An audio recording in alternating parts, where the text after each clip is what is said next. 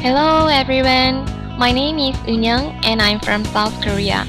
Here in Canada, everyone calls me just Emma, that is my English name. I've been in Vancouver for almost 5 months and now I'm living in a shared house, so I have to prepare my lunch each day. Sometimes it's a little bit annoying, but everything is a good experience for me here in Canada. Every day I start school at 9 o'clock and I take a SkyTrain, which is like a subway, to go to the school. Before I came to Vancouver, I thought long and hard about which country would be a suitable place to study English. There are some reasons why I choose to study at ILSC in Vancouver.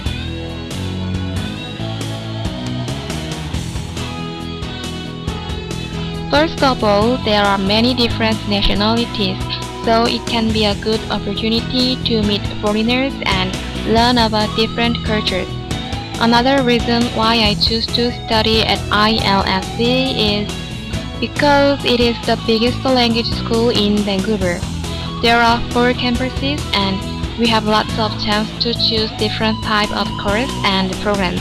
And in this school, we have the English only policy, so it helps everyone to practice their English all the time. After school, I sometimes go to the library to do homework. The library is near the school, so it's very convenient. I'm really happy to study at ILSC and I wish everyone could experience this at least once in their life.